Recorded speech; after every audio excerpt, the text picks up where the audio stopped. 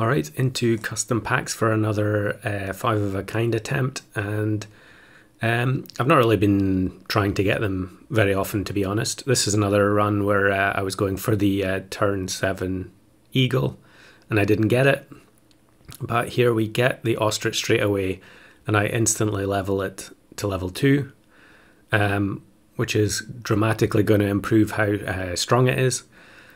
And here I decide not to buy the alpaca or the turkey yet, because I just want to let the ostrich get the extra scaling.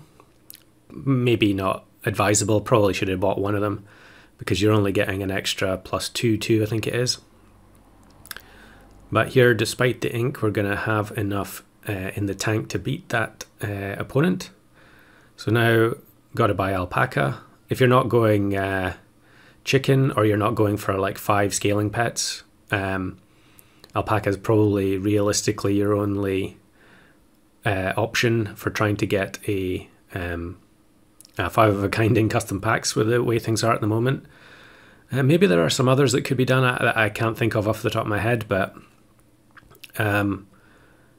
generally speaking, these days people are just doing it via via shop scaling. Unfortunately, there we lose by 1 HP. However, we do get the alpaca level, which is the all-important factor in getting these types of runs. Now, ostrich, kind of an awkward pet in that, you know, you have to freeze stuff in the shop. I think here I just take the deer because I can get a double level up, and we actually get oyster, so that's pretty good. Helps look for other stuff. Is chicken, but I'm not going to use it. And I think here, although I could freeze all the tier 6s, okay, I do decide to do it. Obviously, the problem with ostrich is that, you know, if you're freezing stuff in the shop, it's going to be difficult to find them all. However, the alpaca triggering 2 level ups per turn basically, you know, dramatically increases your chances of finding ostriches. So I guess that would be what, a 1 in 5 per turn if you're getting double level ups every turn. Maybe that's wrong, but anyway, here's a poison dart frog team, which you don't see all that often. And I should mention that although I started on turn 9 here, the video is a little bit longer because there's some extra clips at the end. I've got another run to show, but also there were some runs posted in Hap's Discord that I completely forgot to include in a previous video, so they will be attached to this one. Now here we get the second ostrich. You can actually see with the first ostrich, it's accelerating its scaling so quickly that really there's not really, you know, there's never any reason for me to try and freeze the entire shop of tier 6s, because it's going to get to 50-50 very, very quickly, and then its ability is going to do absolutely nothing. So here I buy sell the crow.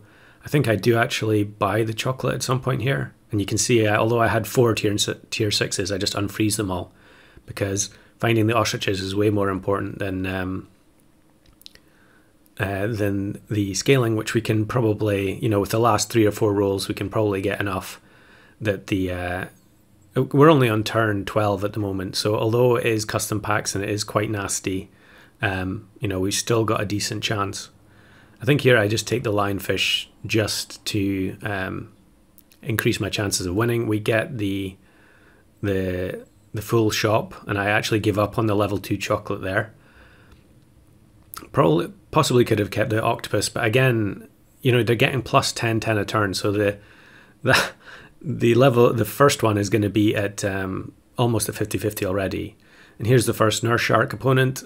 You know, what can you do? Just instant deletes the 30-30, but thankfully the rest of their team is bad enough. I guess they were probably trying to use nurse shark to get the horse achievement there.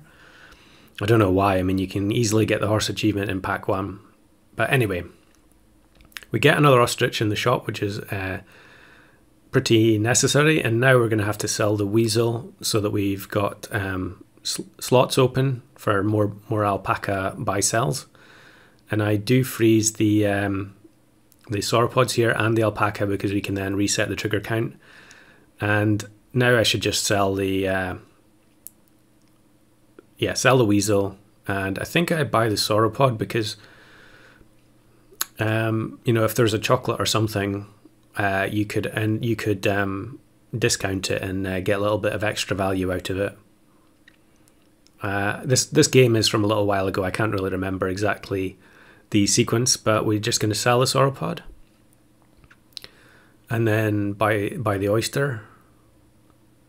And the alpaca's run out of triggers now, so I should have really bought the alpaca first there before the oyster. So that was obviously a mistake. And now I can't decide what I'm going to buy. Just take the oh, am I going to risk it since I'm on 2 lives? Okay, so a little bit questionable, but maybe not the worst decision. We've got our 50-50 ostrich anyway, so we have a decent chance to beat a variety of teams. And actually, we're lucky here that their biggest unit is the shark at the back. We could have easily lost there, so that was quite risky and definitely a misplay not to get the oyster. But I find the 4th ostrich here.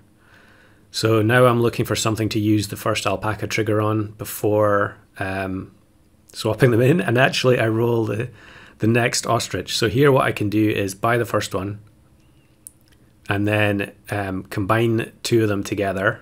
And I think it will do it on the weakest one to accelerate its scaling. And I don't think I have the level 3 ostrich. I have the badge, but not the ribbon. So now we've got 4 level 2 or higher ostriches. However, now we need to, we need to open up the shop slots to try and find the last ostrich, assuming we win the next battle. So here another alpaca team, but thankfully again they also have the biggest unit at the back, and now we just got to find the last ostrich. And I guess maybe I could throw, if I had to, I could put the 50-50 at the back. But the problem is then if I throw, then it'll be, it's another turn later into custom packs, and I don't have any in battle abilities. Although we do have a lot of melon, there are plenty of teams that are going to have 50-50s and also stuff like leopard or, stuff that actually has in battle, in combat abilities, I guess would be the easiest way to say it. So we get the level 1 ostrich, we get 4 frozen tier 5+, which is good enough. And we go into battle with still only 1 50-50. And we get matched with this team, which at the time I was absolutely seething to see that, because that player actually misplayed. They had their dodo at the back, so it was giving 50. It was giving attack to something that already had 50 attack, even though there were pets on the team that didn't have the full attack. And you can see here we run out of. There's nothing left to buy, and I'm just going to freeze everything up on the off chance that we draw. But thankfully we get the complete opposite situation where we get matched with a scaling team that has no equipment at all. And we get the 5 ostriches win plus the ribbon as well. So here's an extra run. And this one was a scaling game, a chicken scaling game. So turn 19. And I actually get extremely lucky here with finding oysters and finding marmosets in order to fill up the whole team.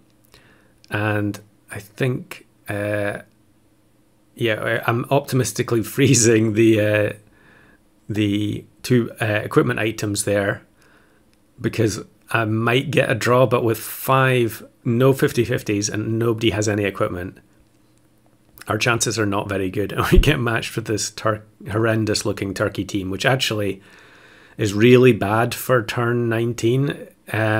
However, they get the walrus spawn from the eagle, which is so depressing. So I actually had a reasonable chance to win that game, despite my team being horrible.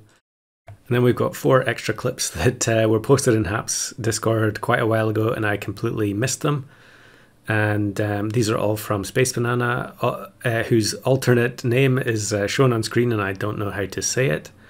But we have blue-ringed octopus, pteranodon, and cobra, all from Golden Pack. And then there is also goat. And I've had a 4 goat win before where I just couldn't find the last one. But that's another one done for the master list of 5 of a kinds.